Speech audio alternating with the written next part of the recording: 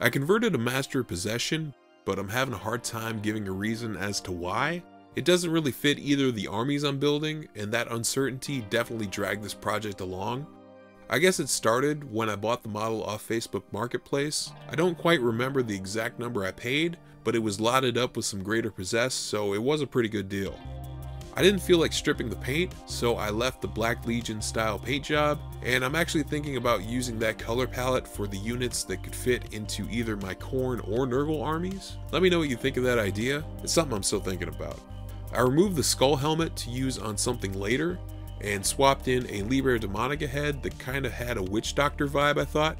I was heavy-handed on the paint job and covered up the very shallow detail on the helmet, specifically around the mouth. And after repainting it a couple times to pretty much the exact same results, I tried to sculpt a vented mouth guard, kind of like a Grey Knight's helmet, I guess. I ended up not liking that, and also decided the top part of the helmet was a bit too cornate, as opposed to neutrally aligned, and removed it altogether. Can you tell I overthink things maybe a little bit too much? I ended up painting a helmet from the new Chosen kit and using that. I did this project on and off over quite a few months, and my painting ability definitely leveled up during that time, so I'm actually pretty pleased with how this helmet turned out. I removed the skulls from the backpack as delicately as possible, but taking a chunk out of the circular chaos emblem was unavoidable.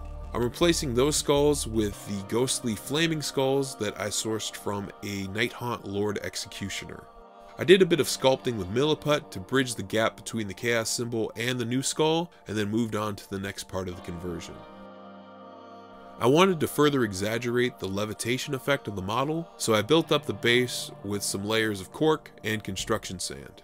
The Master of Possession model doesn't have a whole lot of real estate under the foot, which is the only anchor point that's glued to the base, so I ended up using paper clips kind of like staples, drilling through the small connection point into the base and then creating a loop to hold the model in place, and then covering up any exposed paperclip with some more basing material. The connection ended up being pretty sturdy. I guess maybe the main reason that I wanted to get a Master of Possession model is because I've seen so many cool kit bashes using Nighthaunt Spirit hosts as warp ghosts swirling around the model, and it looked like a fun project, so I did just that. But I didn't really worry about following the assembly instructions. It's kind of a picky thing on my part, but I only chose Ghost with empty hands.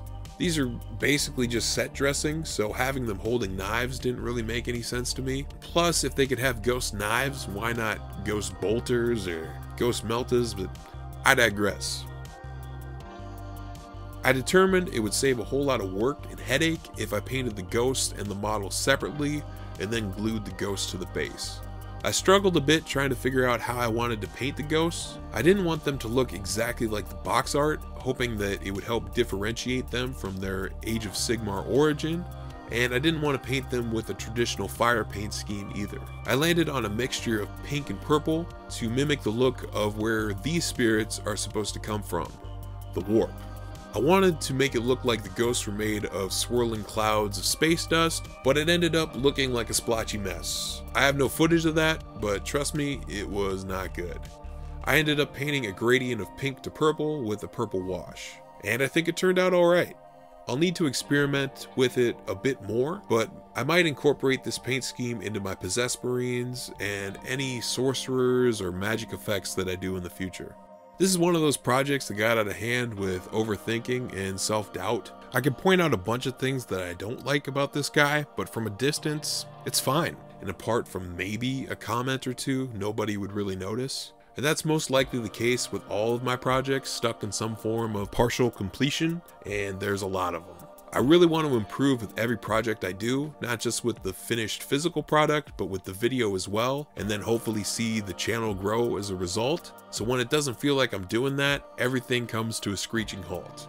I get wrapped up in working and forget to hit record or record things out of frame or out of focus, or I feel like what I'm doing just isn't any good. I end up spending more time video editing and voiceover writing trying to salvage a project than the time it took to finish the actual physical product. It's a constant process, but I'm trying, folks. I really appreciate you watching this video, and I hope to get some of those problem projects figured out and released very soon. Thanks for sticking with me. Peace.